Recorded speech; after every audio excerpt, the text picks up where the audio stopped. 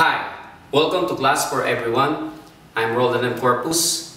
The general form of the quadratic equation ax squared plus bx plus c equals 0, where b is equal to 0, can take the form ax squared equals c. And this quadratic equation is called an incomplete because the linear term is missing. Now, we can solve this quadratic equation of the form ax squared equals c by extracting the roots. But then, there are steps to be followed. Number one is to isolate the quadratic term. Next is to divide both sides by the coefficient of the quadratic term. Next, remove all the parentheses. And also, clear the fractions. Then afterwards, find the square root of both sides. And then when we get the roots of the quadratic equation, simplify if necessary. And then afterwards, we're going to check if the root satisfies the equation.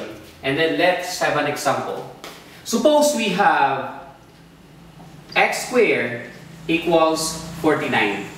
Here, you'll notice that the quadratic term is already isolated. And then, the numerical coefficient of the quadratic term is just 1. So we do not need to divide 1 anymore because it will still be 49.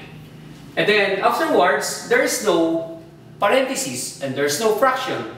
So we're going to find for the square root of both sides. So finding for the square root of x squared and the square root of 49. The square root of x squared is x.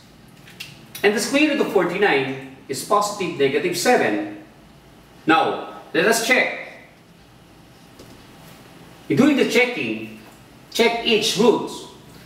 So, x squared equals 49. So we have here the positive x, that will be 7 squared. And 7 squared is 49. What if x is a negative 7? If it is a negative 7, square it equals 49. Negative 7 times negative 7 is 49. It appears that both the roots satisfies the equation. Therefore, the solution set is positive negative 7.